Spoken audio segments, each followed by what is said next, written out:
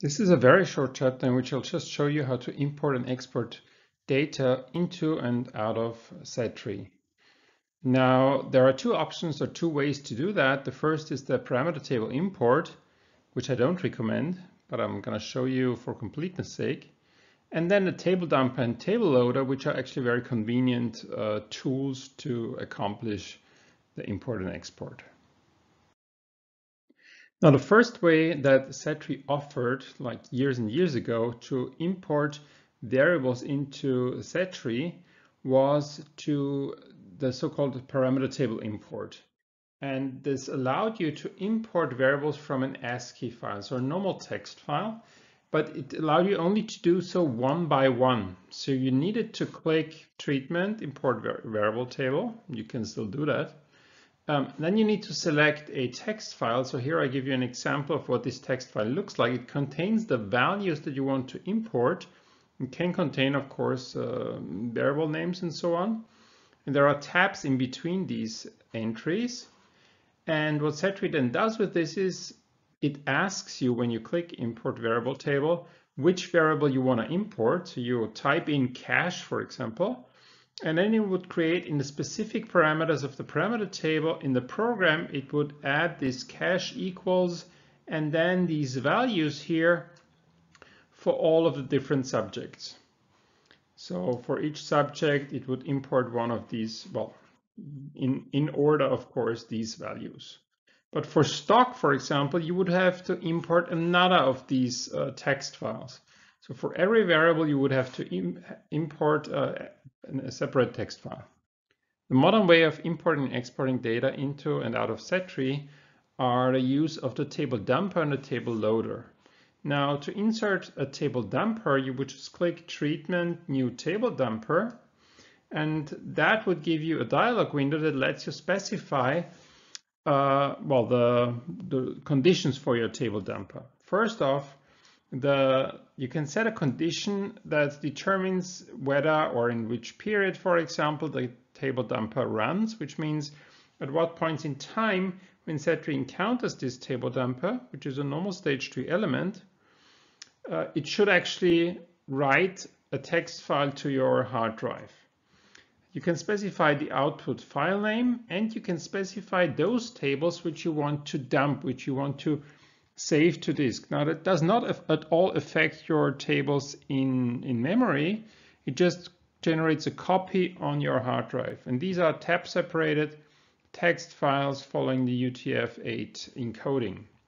Now the opposite operation, of course, is a table loader.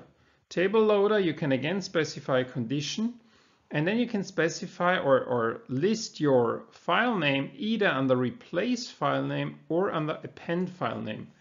And what this means is that SetTree will take the tables that are contained in this text file and either replace the existing tables of the same name that you have in your memory with the data from the file, which makes sense, for example, if you want to import the subjects table or something like this.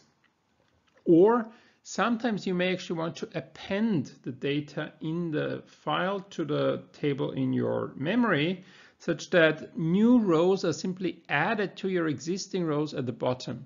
Now, this definitely does not make sense for the subjects table, because the subjects table should always only create as many rows as there are subjects, and adding extra rows would create problems.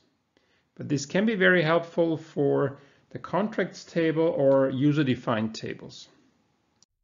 Now I would like to illustrate the use of the table dumper and the table loader for you using this demo data file RW treatment, where RW stands for read-write. And the first thing I do in this treatment is I have a global stable program that defines a variable called numRecords and sets it to equal to 3. And then it defines in a table called parameters, so you see this table up here, it creates new rows in this table so that the parameters.new function writes new lines into the table, and in each line it sets a variable x equal to a random number between 1 and 100, more or less. Okay, and once it has done this, the table dumper here saves this parameters table into a file called data.txt on my hard drive. And it does so only in the period 1, but we'll only have one period, so that actually doesn't really matter. And after that, we're going to see a screen where I can load the file, the data.txt file's contents from disk to replace the existing contents of the parameters table. I can append, so add the data in the data.txt file to the table, or I can write the table to the disk. And the contract list box here displays the results. So let's see what this looks like. So I've started the treatment and SetTree has generated the random numbers 45, 73, and 2 for me.